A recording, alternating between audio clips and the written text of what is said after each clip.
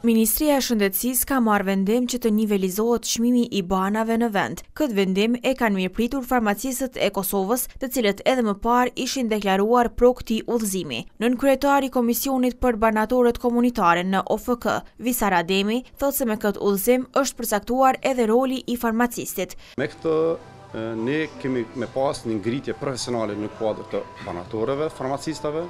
Do të thotë që nga tani e tutje nuk kemi konkurrencë tregtare, por kemi konkurrencë profesionale.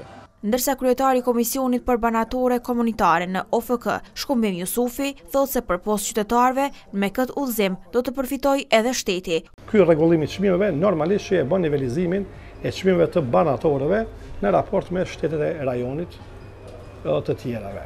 Për sa kohë çmimet janë të përafërta ose të njëjta me rajonin, normalisht që çu e thamë edhe më herët, frenohet goxha kontrabanda. Por qytetarët akoma nuk mund të besojnë se një gjë e tillë do të realizohet. Ja është mirë sa ardhmën.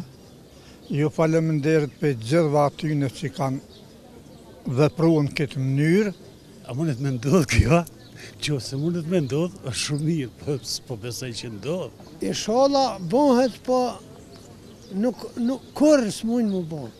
Këshilltari i Ministrit të Shëndetësisë, Albatrit Matoshi, thotë se implementimi i udhëzimit administrativ pritet të fillojë pas 6 muajsh.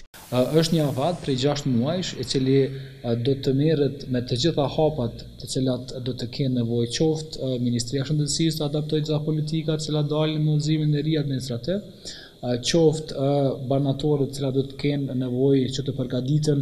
Inspektoriati shëndetësor gjatë kësaj kohe do të parashë edhe masa ndëshkuese për të gjithë ata që nuk do të zbatojnë udhëzimin administrativ, masa këto që priten të jenë mjaft të rrepta.